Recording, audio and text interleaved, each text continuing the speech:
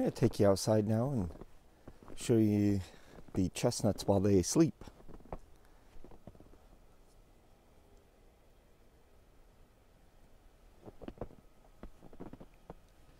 We have these 1/2-inch hardware cloth, and that allows me to build cages that protect.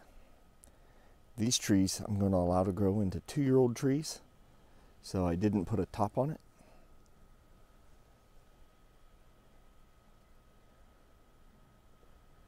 Then you see here we have some various types of trees, not just chestnuts, that are covered up with leaves around the base.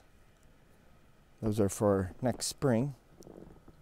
And then these chestnuts will be planted or sold as bare roots this year. You can see them growing here. The weed-like plant you see, that's catnip that I grow for the cats. And here we see chestnuts along with English white oak. And if you want to see, is there any evidence of catnip working?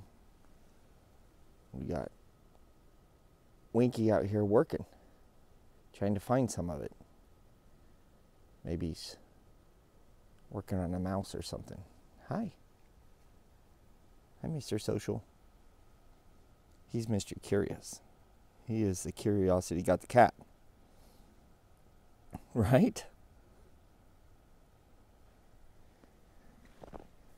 And we'll come over here to our 2- and 3-year-old trees.